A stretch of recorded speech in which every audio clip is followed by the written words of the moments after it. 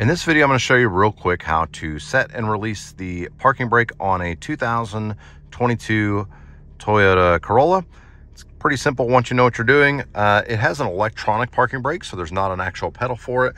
It's going to be right here, right below the gear shifter here. There's a little button that says P to set the parking brake. I'm just going to pull up on that.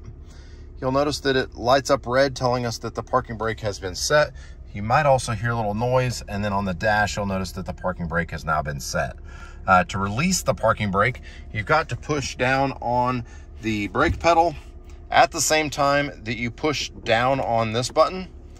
You'll feel a little noise, and then that light will turn off, and then also the light on the dash is turned off as well, telling us that the parking brake has now been disengaged.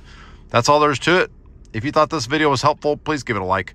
Comment with any comments and subscribe to help us make more videos just like this. Thanks for watching.